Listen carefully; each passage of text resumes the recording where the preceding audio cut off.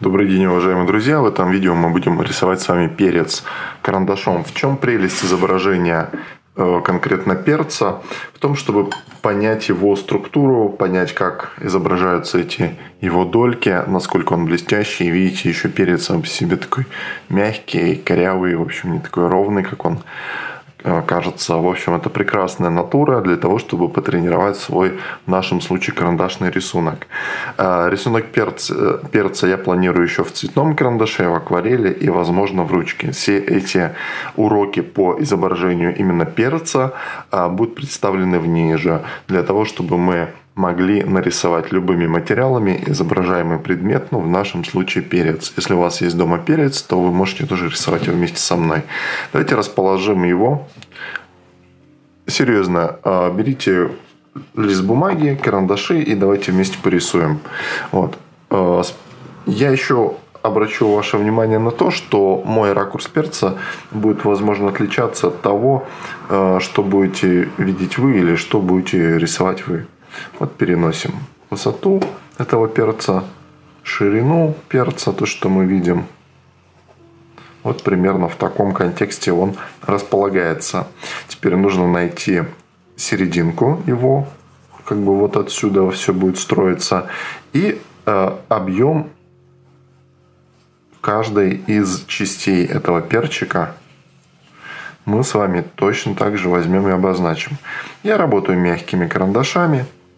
Рекомендую вам тоже почаще обращать внимание на мягкие. Почему? Да потому что ими на самом деле быстрее, проще, легче работать, чем работать твердыми. Особенно чем больше вы рисуете, тем обычно начинаете отдавать больше предпочтения мягким материалам. Почему? Потому что они дают более интересный тон.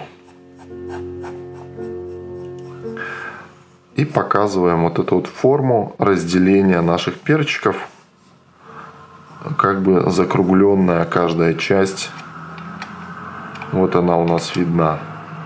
Вот здесь видна, вот здесь видна. И вот здесь видна тоже. Оставляем участок для блика. То есть здесь будет блик. Я вижу здесь блик. Вы, возможно, видите сейчас в моем же перце совершенно другие блики. И вот саму ножку, которая изогнута каким-то вот таким образом. Давайте начнем разукрашивать теперь этот перец. Не разукрашивать, скажем, а добавлять ему интереса. Тени. Нам нужны тени. Не хватает теней, нам нужны тени. Теней много в перце. Давайте их делать. Проходимся по затемненным участкам. Самые основные. Рисунок будет несложный, я уверен, у нас все 100%, но при этом интересный, потому что перец блестящая поверхность, он очень сильно рефлексирует.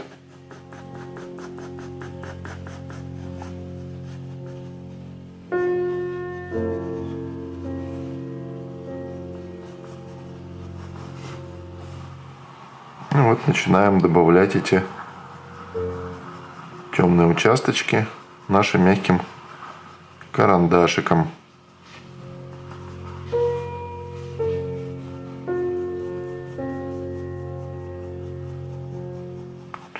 Где-то у нас будет просвечивать белый участок. В моем случае бликует стол.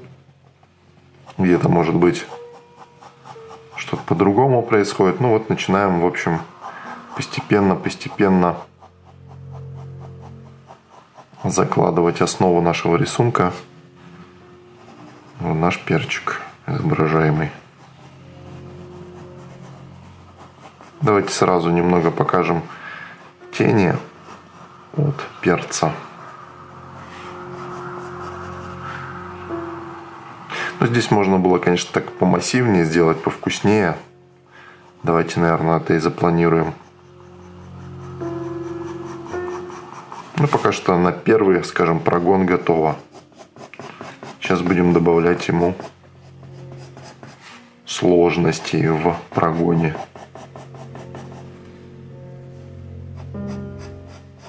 делаем тени. Тени, вай-вай, какие красивые должны получиться. Темные, вкусные, насыщенные, потому что мягкие же карандаши у нас с вами. Поэтому делаем их хорошие. Я тени довожу уже до максимального значения. Ну, для такого хорошего, темного.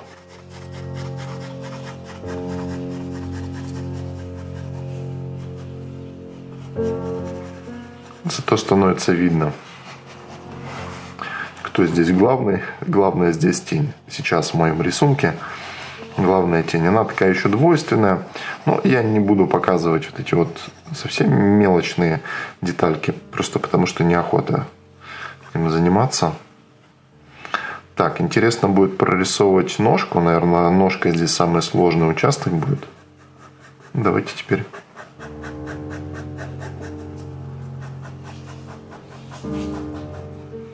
Заштрихуем, затушуем все оставшиеся светлые участки нашего перца, за исключением блика, чтобы отделить его от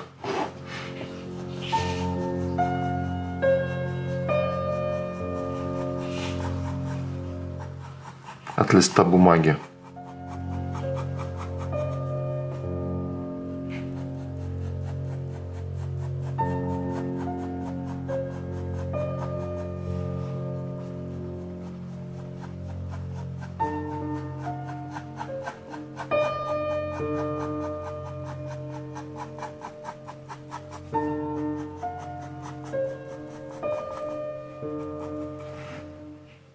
Затемнили сам перец.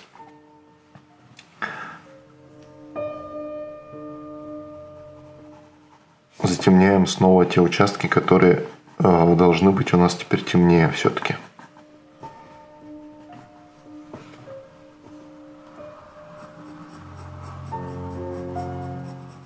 Прорисовываем, скажем, детали.